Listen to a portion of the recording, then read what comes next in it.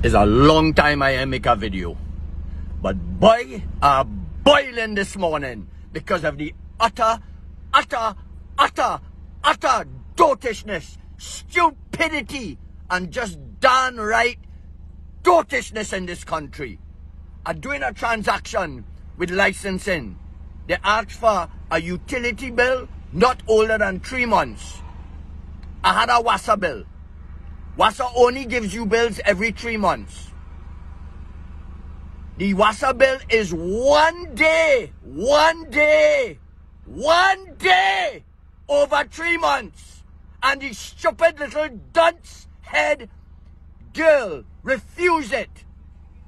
I gave them a property tax assessment from the government with my name and address on it. They don't want to accept that. I gave them a bank statement with my name and address on it. They don't want to accept that. They want a utility bill that's not older than 3 months. We pay tea and tech online, no bills. Oh God, man, where all you reach? Where all you reach? All you reach a level of stupidity that all you can't come back from. Oh gosh! Dotish! Oh gosh, all your dotish! This is a follow-up video because I still fuming.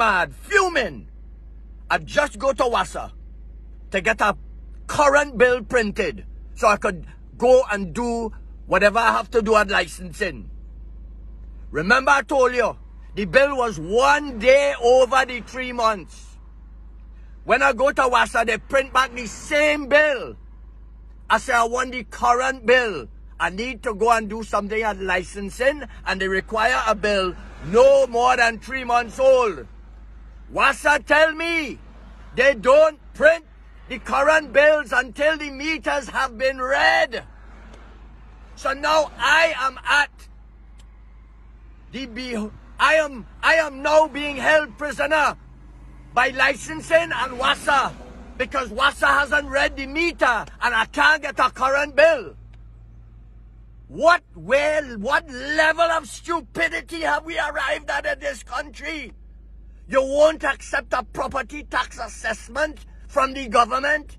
You won't accept a bank statement from your bank, Republic Bank. The government has shares in Republic Bank. Oh gosh, man. All you use your discretion now, or you don't have any. Lost, man, where we reach.